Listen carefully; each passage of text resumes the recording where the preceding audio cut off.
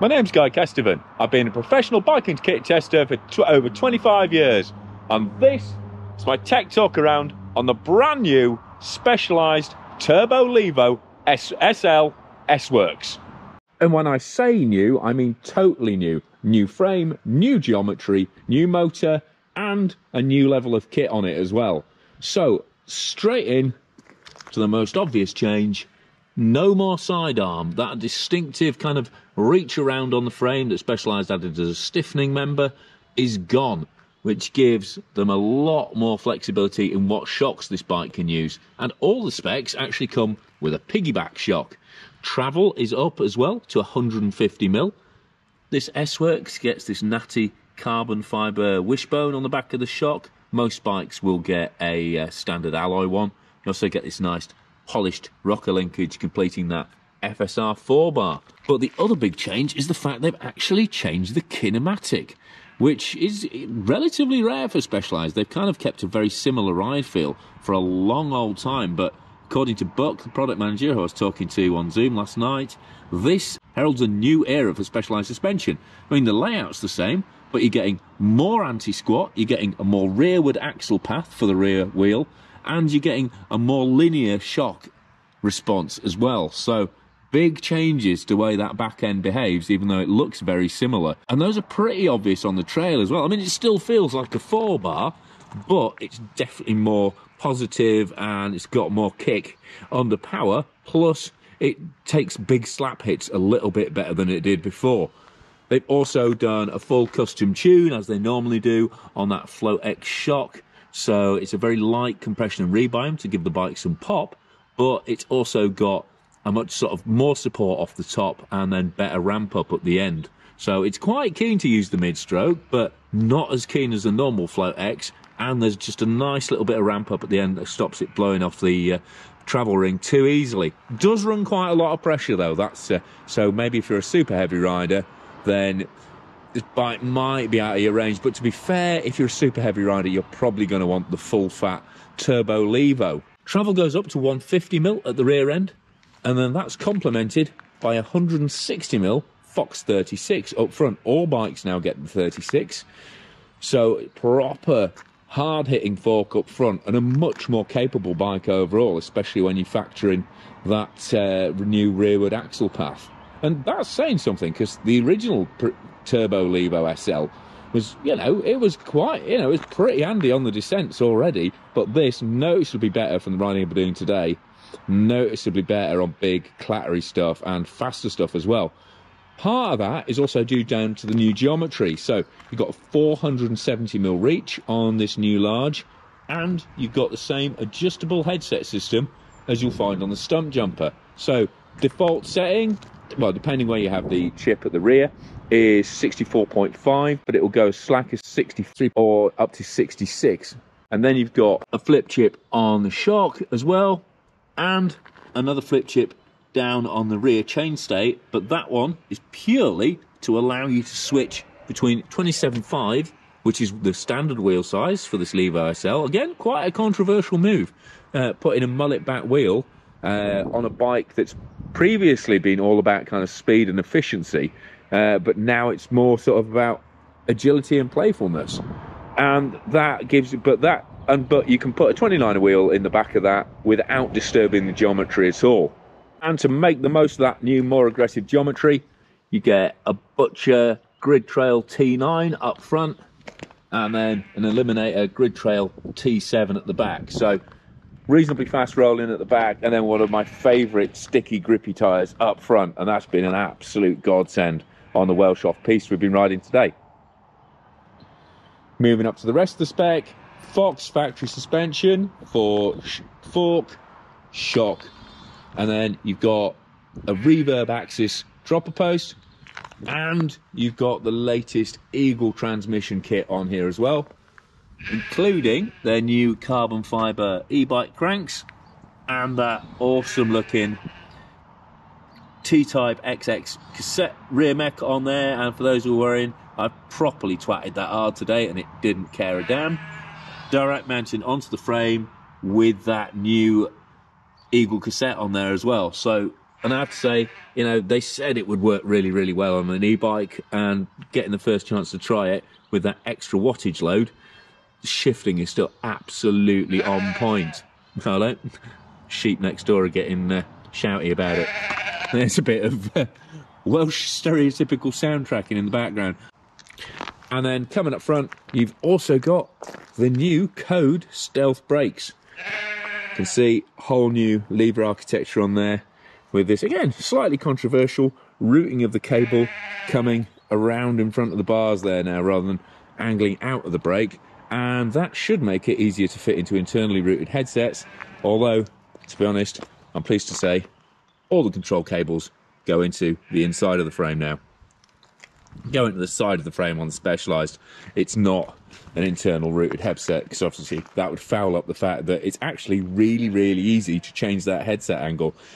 And then other little neat features on the bike, you've got Deity stem, you've got carbon bar on there, you've got the little neat, I can never get these open, but you've got your SWAT tool popping out there with your little mini tool inside.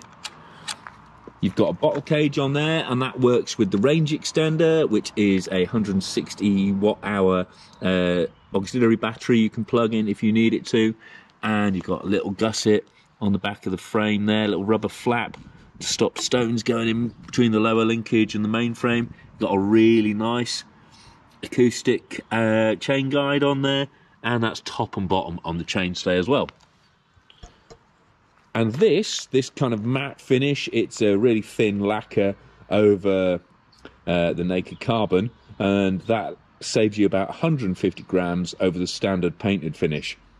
And that's, again, like the carbon link, that's an exclusive to the S-Works model. And then flipping it round, you can see big Code caliper there. The caliper hasn't actually changed, it's the same as it was previously, it's just the levers that have changed. But you've got 200mm HS2 rotors on there for more stopping power. They're the thicker, stiffer, more powerful rotor. You've got that little flip chip down there for the 29 or 27.5 rear wheel. And then moving up here again, that's that rubber flange I was talking about.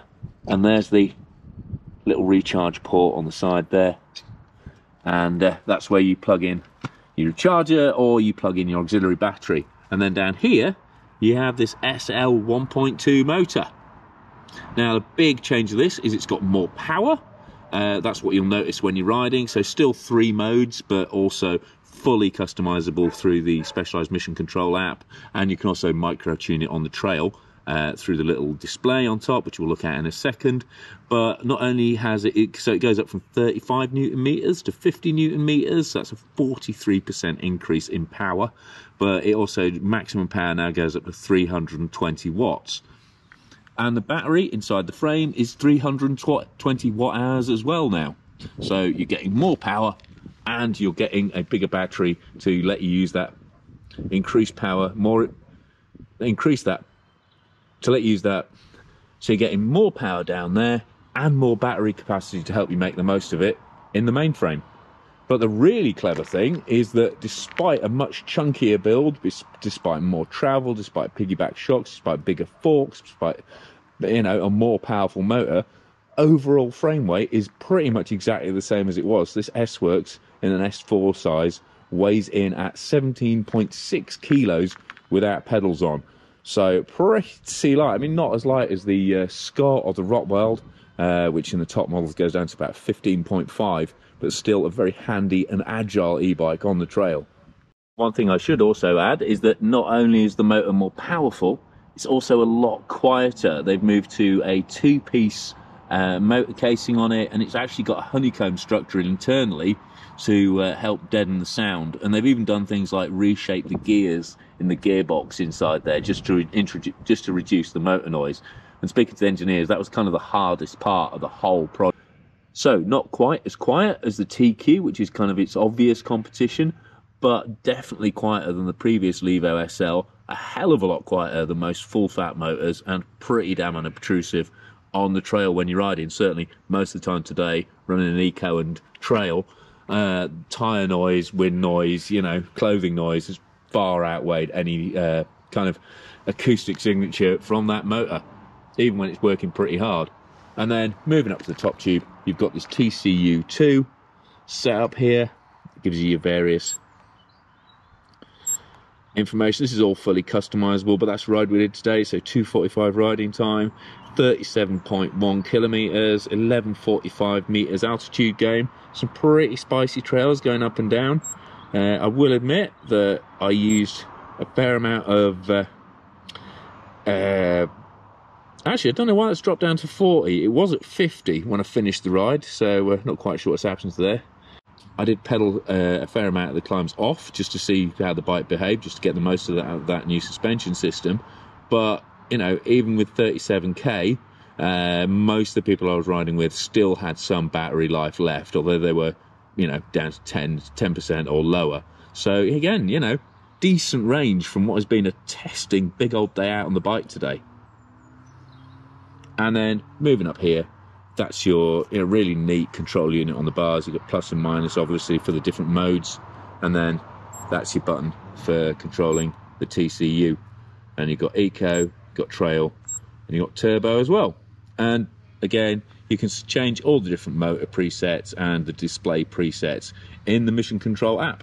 And final thing, nearly forgot to say, on this top model, you also get the Roval Traverse SL carbon wheel set to keep the weight down, and they're a really nice damped feeling wheel as well, so that adds even more to the already very controlled ride feel of the bike. Plus, on the S-Works, you get the range extender battery, which plugs in there.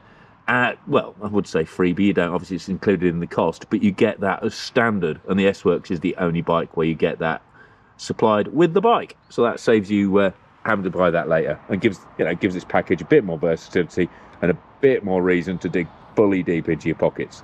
And the other thing to mention, unlike some e-bikes, you get a full size range with this Levo SL. You get S1 through to 6. They've now changed to the S series sizing rather than being size specific, and all those bikes get a different carbon layup as well. And if you're wondering about the waterproofing, the motor is IP67 rated, so that's fully waterproof. So that's the quick tech talk round done. Apologies if I've missed anything out. If there's something more you want to know about the bike, I had a really good long discussion with the Specialized engineers, both while I've been riding here in Snowdonia and on the phone to the US last night. So any more details you want to know, there's a likelihood I know them, I've just forgotten to put them into this video. So get busy in the comments below if you'd like any sort of more tech details or more comparisons to other bikes I might have ridden. But for now, massive thanks to Specialized UK for inviting me to this pre-launch. Massive thanks to Giro Cycling UK for sponsoring the channel alongside Peaty's products, Crud XL Fenders, Torq Nutrition, Hebtroco and Enduro bearings. But make sure you get onto YouTube, I'll put a link at the end, and make the most of watching that live ride experience. Huge thanks as well to my Patreon supporters who pledge a monthly amount that really helps with the sustainability of the channel and lets me spend more time talking to a GoPro about bikes to you. And their names of the investors are scrolling up on the screen now. Those are the guys who give the most, so they deserve the most visibility. And they also get behind the scenes extended and exclusive edits, and they get them ad free. So if you're irritated by the ads on YouTube, then you know what to do. Join up on Patreon. But if you can't afford to do that, I mean, it's not much, but if you can't afford that, I fully understand. So make sure you subscribe, click for notifications, and give this a thumbs up, because that's all free and it really helps the channel grow. And also tell your mates. But for now, I've been Guy Kestevan on Guy Case TV, talking about the Specialized S-Works Turbo Levo SL state-of-the-art lightweight MTB with a seriously heavyweight attitude.